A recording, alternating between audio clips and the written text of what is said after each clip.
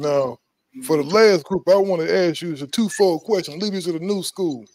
Oh, that's okay. So Leaders of the New School is like the best and worst group I worked with of all time because they were like Busta Rhymes go. They kicked them out, didn't they? They didn't really kick them out. They kind of just ruined it all. Like so it was like they never got along too good. There was always like tension between Brown and Busta. There was always beef, always little shit going on, and it was jealousy because Busta was a star. We seen it. He was like, this motherfucker is a star. And Charlie Brown was dope. Don't get it fucked up. Oh no, he was Busta. Yeah, he was. No, he wasn't. He not Busta Rhymes though. You know, there's only one of him. Showman. He wasn't the showman that Busta was. Busta knew he had the showmanship. You get me? Right. Everybody else is in the group. You get me? Right. We got lyrics. We got lyrics, but you know when there's this that nigga's gonna be superstar. You get me? I mean, he had that Jamaican dance hall shit. You know what I mean? That like in New York, we have a lot of Jamaican culture. I lived in Brooklyn, went to high school in Brooklyn. So Jamaican people is just, if you ever go to Jamaica and if you ever peep any dance hall shit, no slouches make it because it's the third world in Jamaica. My book is just poverty is real. So if you made records in Jamaica, you're dope as fuck. Busta has that thing in him. Like he's super competitive and super dope because it means everything to him. His work ethic is crazy. So, there was jealousy and it was mounting.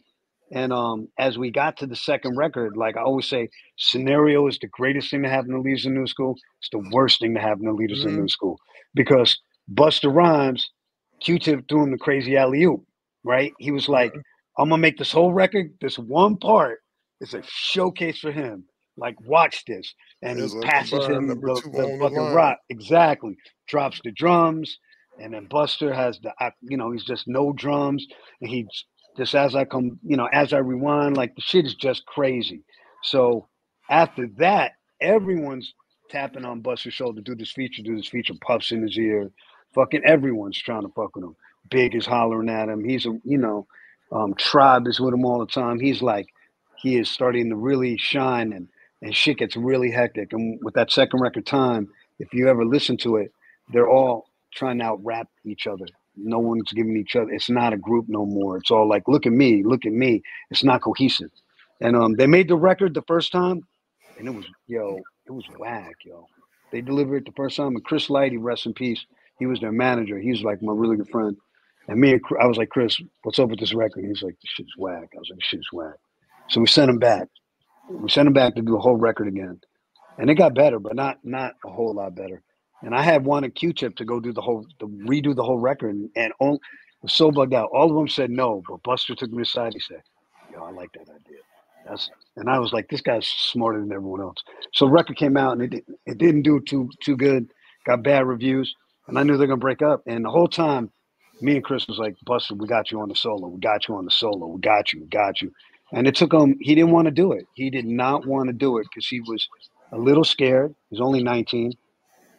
And he had been in a group and he felt like he didn't want to be disloyal.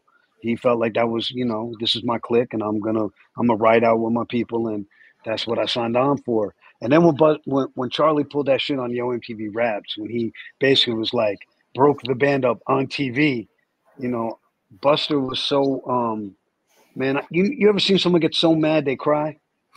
Yeah. Like they just so mad they cry, like they're not hurt like that. They're not sad. They're so angry they cry because they want to kill somebody. That's how Buster was.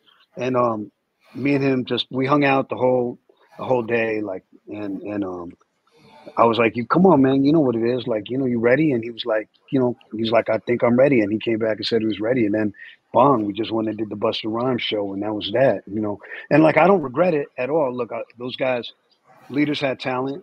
But Busta Rhymes was probably always should have been a solo artist. He's that dope. And the proof is in the pudding. He's still here, still relevant. Well, how many years later, right? 35 years later. It's like Brand Nubian